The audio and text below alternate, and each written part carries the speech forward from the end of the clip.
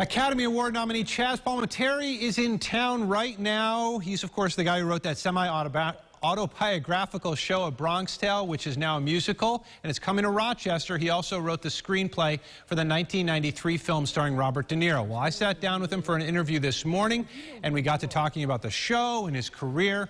Here's a clip of what he had to say.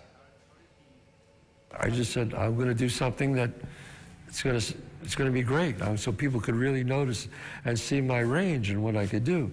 So I wrote this show about this killing that I saw, and I played all 18 characters, and that's the thing that it catapulted me.